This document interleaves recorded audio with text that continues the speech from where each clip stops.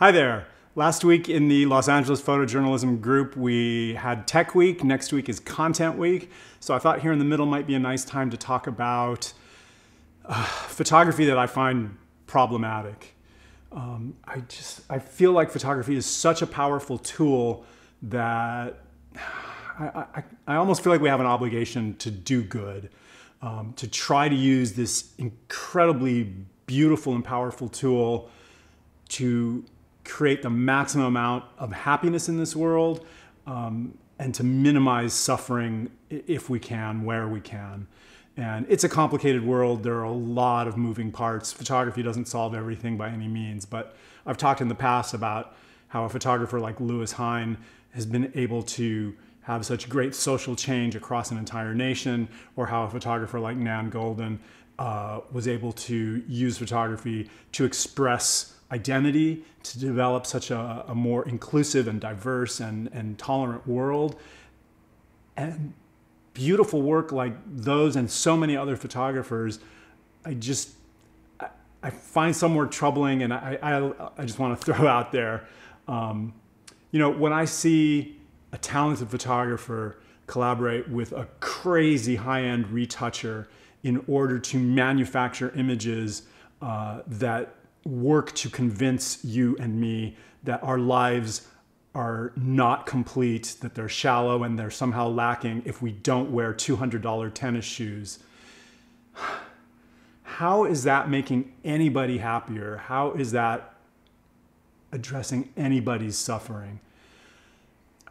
My country, the United States, it's theoretically a capitalist country, so okay, maybe we need these marketing images. Another category that disturbs me even more is how much of photography consists of old men creating sexualized images of young women and girls.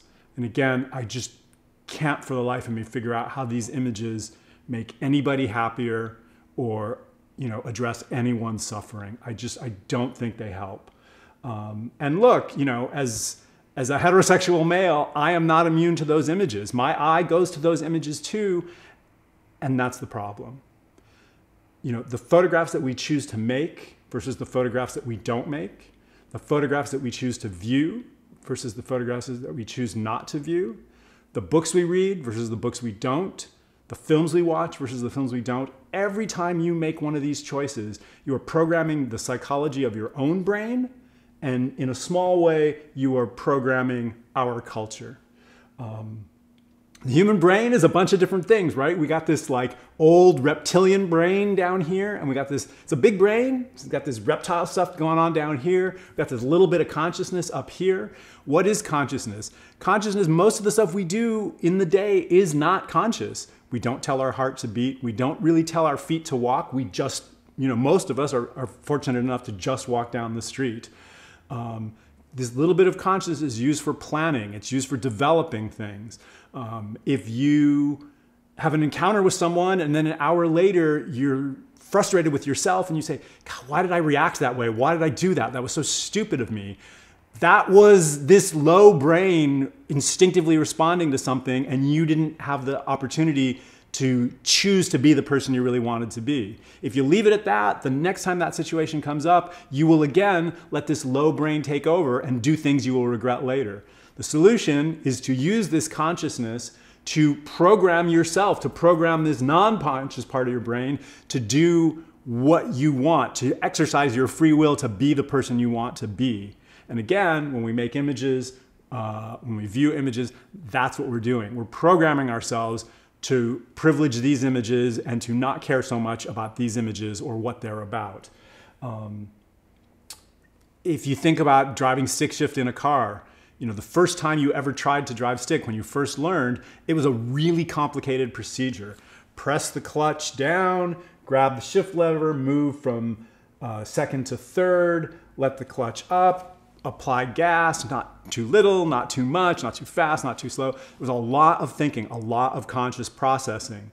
And then after a while, your conscious brain stepping through the motions of shifting a car programmed your brain, and you today, you would be at a dead standstill at a stop sign, and in a matter of seconds, you would enter a freeway, accelerate to 60 miles an hour, and you wouldn't even know when you switched gears. You wouldn't even know what RPM you switched at because you just did this thing automatically. It wasn't required to be conscious anymore. You had programmed your brain to do this thing. And if I asked you what RPM did you switch at, you wouldn't know. But when you were learning, you picked some RPM, like between 2,000 and 3,000 or between 3,000 and 4,000. And whatever RPM you trained yourself to change gears at, that's the RPM. If we had a little camera looking at when you change gears, because you don't even know because it's not conscious anymore, that's the RPM that you would most of the time be changing at. And you would never change that unless you said, you know what, changing gears at 4,000 RPM, maybe I would be better off, maybe a little more fuel efficient if I change it 3,000. So I'm going to train myself. And now you need to re-enter this conscious phase where you're paying attention and you're going through these steps until you reprogram your brain to do something different. And then you would be changing gears at a different RPM and you wouldn't think about it once again. So when we choose to make and view and privilege sexualized images of young women instead of social images of people, in adverse situations, struggling to find a solution, groups maybe that work with at-risk youth, they have slogans like jobs, not jails. What's that about? Maybe I should go hang out with them. Yeah, I could get some cool lights in a studio and get somebody in a bikini, and wouldn't that be great? Maybe what these people are doing to make young people part of our culture instead of sending them off to prison, maybe that's a better use of your camera. So we program our brains every time we choose to make this photo instead of that one, to view this photo instead of that one, books, films, all of it. So my message, my suggestion for old guys with cameras, and let me say that I'm not just the president of the Old Guys with Cameras Club, I'm also a member.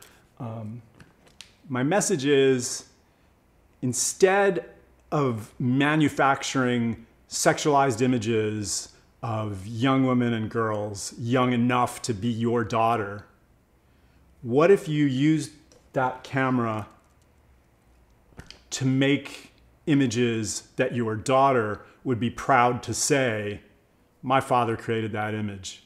In his small way, he's making this world a little bit better place for a few more people to live in.